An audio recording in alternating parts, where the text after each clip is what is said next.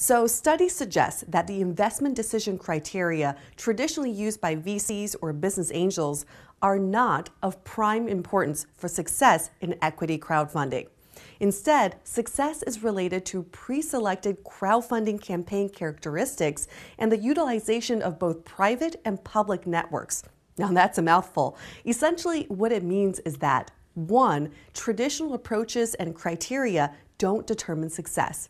It's much more than simply bringing an idea to a pre-existing group of high net worth investors. 2. You need to have a strategic plan and to execute on that plan. And 3, that plan needs to include you connecting with the crowd, building your audience by reaching out to thousands, if not millions, of potential clients, customers, and investors.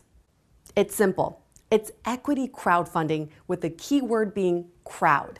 And you need to get your message, your brand, your idea, your investment opportunity out to the crowd to build your audience.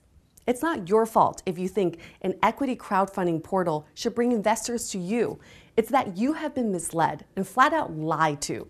While VCs and angels see the fact that for equity crowdfunding to be successful, it requires a significant investment from a business's customers and supporters as a negative or a problem, and would rather see more investment coming from a pre-existing investor pool, we see that as a solution. It's your crowd investing in your business. So let's just agree. Traditional VCs and angels are the enemy. And outside of giving you cash and taking a significant piece of your company, essentially hijacking your company for their own ends, making you a pawn in your own chess game, fuck venture capital. It does more harm than it's worth. Phew, we've been waiting a long time to say that. Thankfully, there are better ways to raise capital.